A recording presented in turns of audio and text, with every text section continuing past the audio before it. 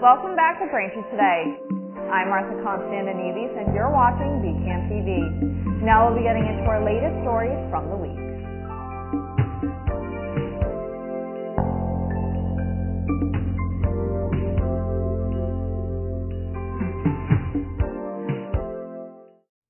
Welcome back to Braintree Today. I'm Martha Konstandinidis and you're watching BCAM TV. Now we'll be getting into our latest stories from the week.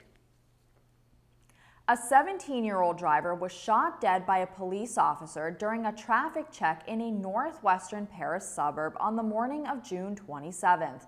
According to the local prosecutor's office, the officer has been detained on suspicion of voluntary homicide amid an ongoing investigation into the incident.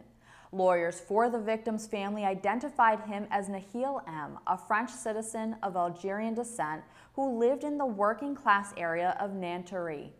Widespread riots erupted in the streets of France following Nahil's death, with at least 5 consecutive nights of violence.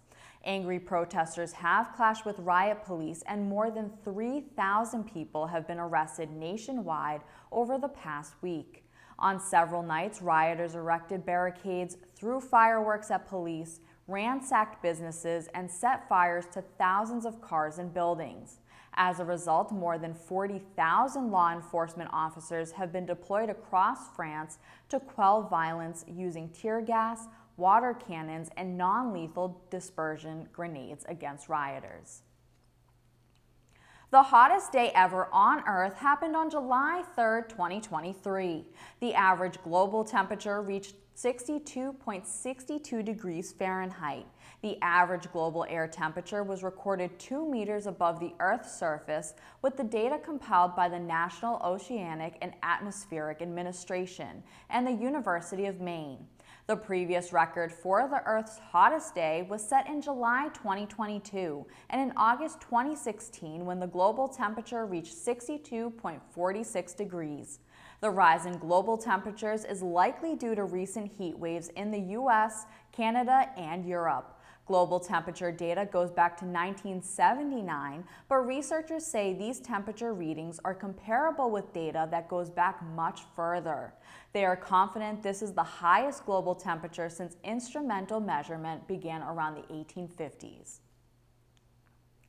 Back in May, the masking mandate in hospitals was lifted and face coverings became optional. Now, about 2 months later, a cluster of COVID-19 cases at Beth Israel Deaconess Medical Center in Boston have popped up among staff members and patients. A spokesperson at the hospital said the facility detected a cluster of COVID cases that was isolated to those staff and patients, and the hospital reinstated universal masking in the affected unit. Beth Israel officials were vague in their reporting of the cases, but did confirm there were under 20 cases.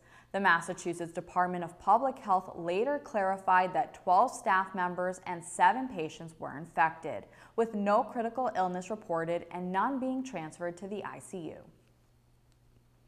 While the state isn't reporting daily COVID-19 health trends anymore, the Mass DPH is still monitoring and reporting health trends on a weekly basis. On June 29th, newly released metrics show that over 18,000 molecular tests were conducted and 642 new positive cases were reported in the last week. As of June 24th, 40 people are hospitalized in Massachusetts and 11 are in the ICU. 10 deaths were also recorded in the last 7 days. Thanks for watching Braintree Today. We'll be right back with more after the break. Steps to keep yourself and your family safe from ticks and the illnesses they can cause. Use EPA-approved tick repellents on your skin and clothes. Read and follow the directions. Wear light-colored clothing to make it easier to spot a crawling tick. Check for ticks on yourself, your kids, and your pets anytime you've been outdoors. Some tick bites can make you sick, but finding and removing a tick properly makes it less likely. Call your doctor if you start to feel ill or notice a rash near the bite. Play it safe when you're outdoors. Welcome back. Historical reenactors, elected officials, and first responders were among dozens of groups to march in Braintree's Patriotic Parade last Saturday. The parade marched through Braintree from the Registry of Motor Vehicles to the Hollis School as the town celebrated the 50th anniversary of Braintree Day. The 80-plus parade units included bands, antique cars, superheroes, and elected officials. Other events the day included food vendors, a maker's market, a petting zoo, and inflatable obstacle courses. Entertainment included guitarist Ryan Faraday, and the featured act was the rock band Boathouse Row. The 50th celebration was capped off with fireworks sponsored by the Braintree Electric Light Department. Longtime event organizer Sean Powers said in a statement, quote, "It was one of the best fireworks displays south of Boston," end quote. Braintree town officials announced the return of two beloved summer events for 2023, Party in the Park and Summer Movie Nights. For Party in the Park, the events are free of charge and take place from 6 p.m. to 8 p.m. on July 11th and July 19th. Food will be provided and entertainment is also on the agenda for the events. In the event of inclement weather, parties will be held the following evening. Summer Movie Nights takes place at French's Common next to Braintree Town Hall. The movies are free of charge and include pre-movie entertainment beginning at 6 p.m. on July 13th and July 20th, with the movie beginning at dusk. Residents are invited to bring blankets and chairs. Buck-a-bye concessions will also be available. In the event of inclement weather, there will be no pre-movie entertainment, and the movie will be shown in the Town Hall Auditorium at 8 p.m. Braintree Police Chief Mark Dubois is now heading to a new position in Maine before the end of the summer. The Portland, Maine City Council unanimously approved Dubois as the next police chief. Dubois has been the chief in Braintree since 2019 and previously served as chief in Maynard for 7 years. Portland City Manager Danielle West said, quote, "I'm excited to have Mark join the Portland Police Department and our city leadership team. Mark has demonstrated a commitment to instilling trust, spurring collaboration, and communicating and working with diverse communities," end quote. Police are still seeking a suspect after 2 teenagers were shot and killed in Braintree on June 25th. No suspect has been publicly identified after Jazier Porter, a 16-year-old Braintree High School student, and Jaden Santos Andrade, 19, of Dorchester, died in the shooting. Officers responded to multiple 911 calls of shots fired around 1:30 a.m. in the area of Alfred Road. According to police, officers found the victims as well as a third person who was not injured in a parked vehicle. Police officials say both of the teens who were struck died at the hospital. Authorities are investigating the incident as a double homicide and have assigned extra law enforcement units to the area near the scene, but officers do not believe there is an ongoing threat to public safety. As of July 1st, those looking to recycle mattresses or box springs are now required to call Capital Waste before pickup. Due to post-COVID safety and new state disposal requirements, residents must bag the mattress they are throwing away. Bagging is to ensure more sanitary handling and protecting mattresses from foul weather issues. Braintree residents are entitled to a discounted bag of $5 per bag, and bags are available in queen and king sizes. For those hoping to purchase a mattress sanitary bag, you can buy them at the Braintree Town Hall Treasurer's Office, Water and Sewer Offices, 85 Quincy Ave, and Richmond Hardware. Always check with the store you purchased your mattresses and appliances from for free disposal options. For any questions about mattress recycling, head to braintreema.gov/recycling. As of June 27th, the Nelson Chin Summer Concert Series at Sunset Lake are back for its 2023 season. The concert series are sponsored by Mayor Charles Kokoris and the Braintree Electric Light Department. Every Tuesday until August 8th, a new band will be featured at the gazebo on Sunset Lake starting at 6 p.m. Kura's Fancy and Studio 2 already took the stage at the gazebo, but no worries, this upcoming Wednesday, July 11th, you can catch Gainesville Road performing country, pop, and indie hits. BCAM TV will be covering the Nelson Chin Summer Concert Series, so just tune in to our public channels, Comcast Channel 9 and Verizon Channel 28, or catch it all on youtube.com/BCAMTV. Thank you for watching Braintree Today on BCAM TV. We'll be right back with more stories in the area. Hi, I'm State Representative Bruce Ayers, and I'd like to introduce you to the Helping Hand program. With rising healthcare costs, all too often we hear stories about our seniors, veterans, and neighbors who may not have the proper insurance coverage they need for durable medical equipment. These individuals may be living on a fixed income and may not have the financial resources necessary to cover the costs of the equipment they need. We have a solution. The Helping Hand program provides free, durable medical equipment to residents in need. Items such as wheelchairs, walkers, crutches, canes, commodes, tub seats, and hospital beds are available through the program. We receive donations of lightly used equipment and store them at our facility in North Quincy. If you're in need of any of these items, you can pick them up free of charge and return them after any length of time. My scooters improve my mobility and independence. Thanks to Helping Hand, I can go to the store, visit the boardwalk, and do so much more. Helping Hand is a great resource for people who don't have insurance coverage. The Helping Hand program is successful thanks to the generosity of people who have donated durable medical equipment to our inventory. For more information about the program or to fill out an equipment request form, visit our website or call 617-472-9877.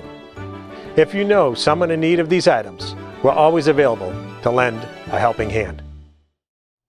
Welcome back to Braintree Today. Now let's get right into more stories. On Saturday, a controversial Massachusetts law took effect, making driver's licenses available to undocumented immigrants. The legislation allows Massachusetts residents, regardless of legal status, to acquire a standard driver's license starting July 1st, 2023. Former Governor Charlie Baker vetoed the legislation in May 2022, saying he couldn't sign the legislation because it required the RMV to issue state credentials without the ability to verify their identity. However, the Massachusetts House of Representatives voted to override the governor's veto, and the state Senate followed suit with a vote to override.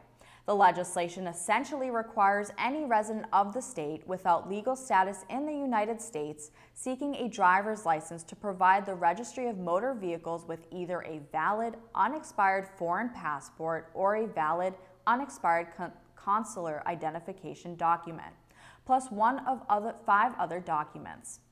The Registry of Motor Vehicles estimates that 105,000 additional people will be applying for a license within the next 6 months. To accommodate this, they are temporarily increasing call center and customer service staffing by 50% and expanding RMV hours.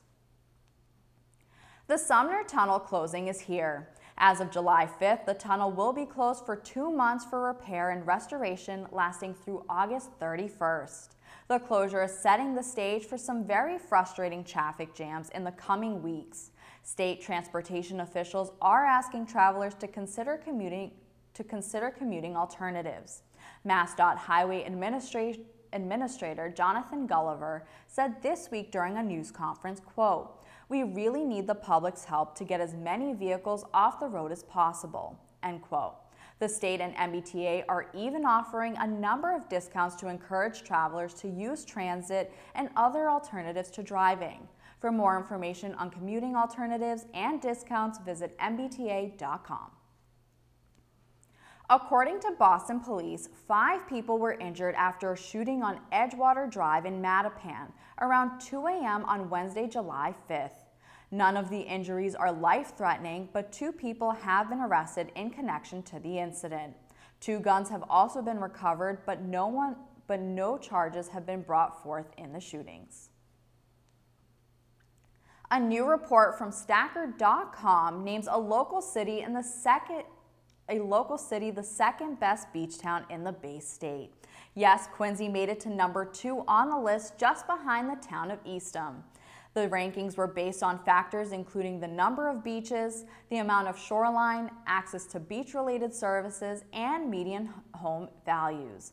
Some Cape Cod fanatics may debate Quincy's second-place honor, but the city's 27 miles of shoreline provide plenty of spots where beachgoers can enjoy the sun, sand, and won't have to drive down Route 3. Thanks for watching Braintree Today. We'll be right back with more in entertainment.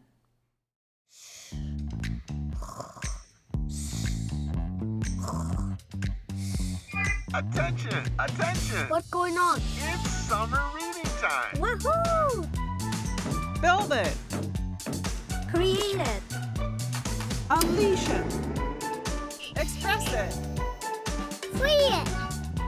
Find your voice this summer at your library with reading programs for children, teens, and adults. Welcome back to Braintree Today. This week in entertainment, we have 3 movie recommendations for you to watch. First in entertainment, Indiana Jones and the Dial of Destiny is the 5th and final installment of the beloved film series. Finding himself in a new era, approaching retirement, Indy wrestles with fitting into a world that seems to have outgrown him. Before he knows it, Indiana Jones finds himself racing against time to retrieve a legendary artifact that can change the course of history. You can watch Indiana Jones and the Dial of Destiny now in theaters. Next in entertainment, Extraction 2 focuses on highly skilled commando Tyler Rake. Back from the brink of death, Rake embarks on another dangerous mission to save a ruthless gangster's imprisoned family. The film is directed by Joe Russo and stars Chris Hemsworth. You can watch Extraction 2 now only on Netflix. Finally in entertainment, Take Care of Maya focuses on an anguished couple in Florida who are battling authorities for custody of their ailing daughter after being accused of child abuse. This documentary covers the true story of Maya Kowalski, while it also peels back the layers of Florida's child welfare system. You can watch Take Care of Maya now only on Netflix. That'll do it for news today. I'm Martha Konstandinidis, and thank you for watching Braintree Today on BCAM TV. Stay safe, and we'll see you next time.